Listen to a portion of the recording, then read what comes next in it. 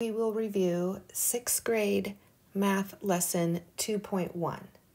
This lesson will cover how to interpret rational numbers.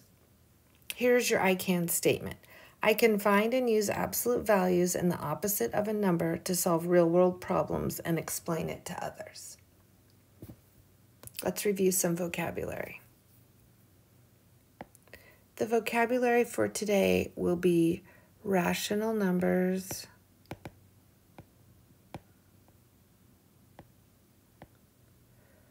and opposites. We already know what absolute value means from a previous lesson. Remember, absolute value is the distance to 0. So rational numbers here are all decimals, fractions, and integers. Integers are whole numbers, positive and negative and 0 on the number line. Opposites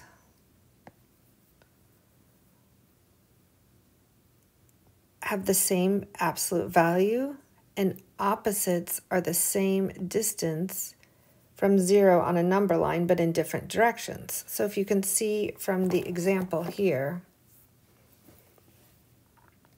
that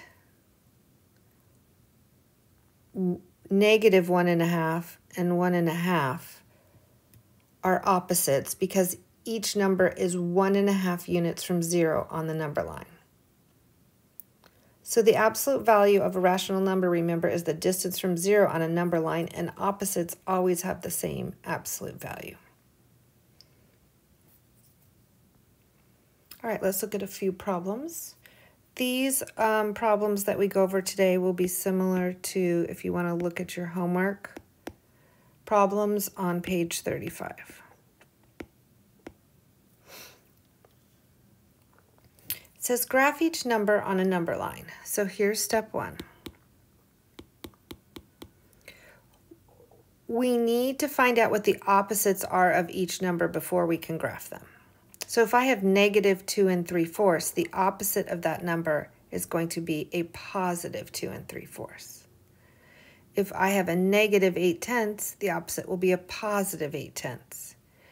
If I have 1 25/100, the opposite will be a negative 1 25/100. Between what two integers are the numbers? That's going to be step 2.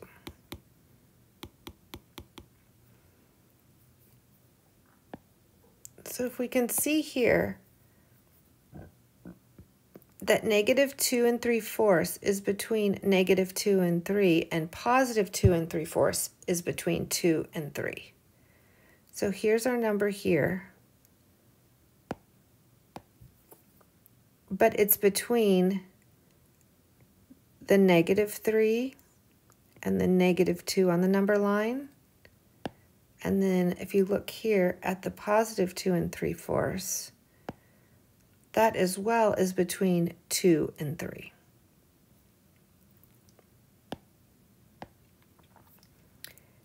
Eight tenths is between 0, 1, and negative 8/10 is between negative 1 and 0. So let's look at that on the number line. If I have negative 8/10 here and positive 8/10, it falls between a negative 1 and 0, or a 0 and a positive 1 for positive 8/10. Then the last example they have here is negative 1 25/100 is between negative 2 and 1, and 1 25/100 is between 1 and 2. So if we look at that here, that number is right there. So you can see where that falls on the number line and how it, if we know and can locate the integers, the number falls between, it's much easier to graph. Okay, then we have step 3. Plot and label the points on the number line.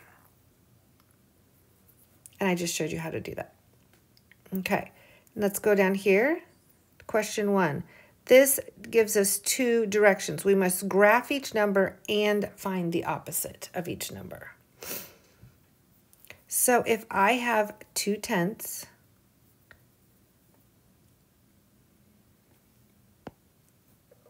so if I over here have 2/10, the opposite of 2/10 is negative 2/10. And that is going to fall between 0 and 1 and 0 and -1 on the number line. If you see, the tick marks here represent tenths. So if I put 2/10 here, and then here's negative 2/10.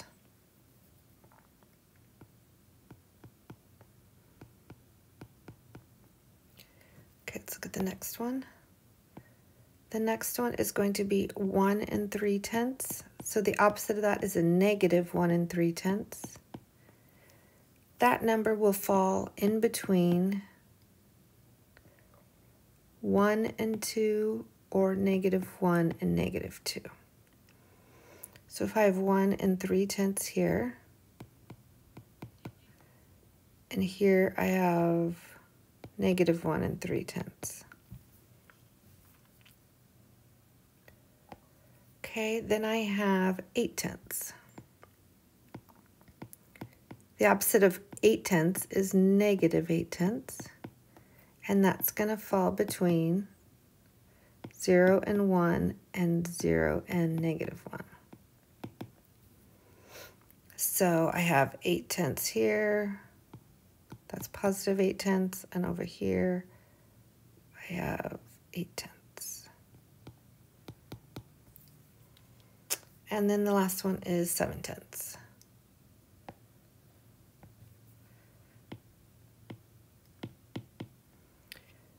And then the opposite of 7/10 is a negative 7/10, and that's going to fall between 0, 1, and -1. That's going to go right here next to the 8/10.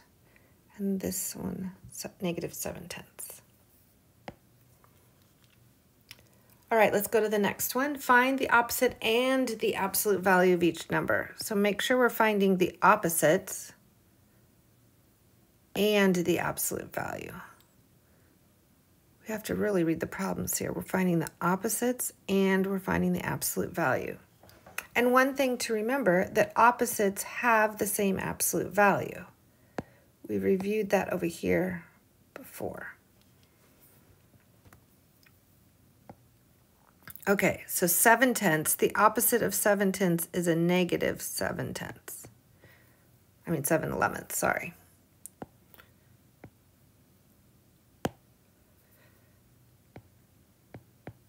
Let's do opposites first. The opposites of negative 5 and 17/100 is a positive 5 and 17/100.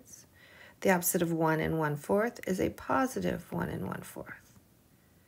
The opposite of 68/100 is a negative 68/100. And negative 8 3/4, the opposite is a positive 8 3/4. And then if I have 5/9, the opposite is a negative 5/9. Okay, let's work on the absolute value now. We know, because it already stated, that the absolute value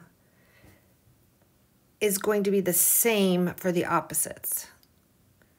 So I know that the absolute value of 7/10, if I do it over here, 7/11, sorry, or the absolute value of negative 7/11, it's both going to be 7/11. The absolute value is the same. Same if I do here for 68/100. If I have the absolute value of 68/100, that's going to be 68/100. And the absolute value of a negative 68/100 is 68/100. That is our lesson for Module 2, Lesson 1, Grade 6.